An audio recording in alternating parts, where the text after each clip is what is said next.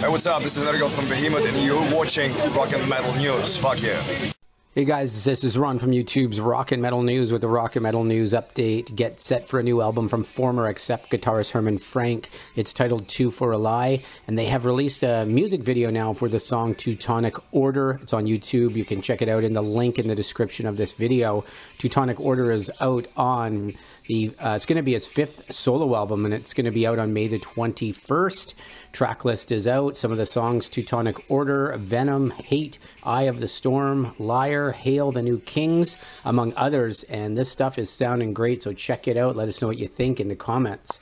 This is Ron from YouTube's Rock and Metal News. Thanks for tuning in.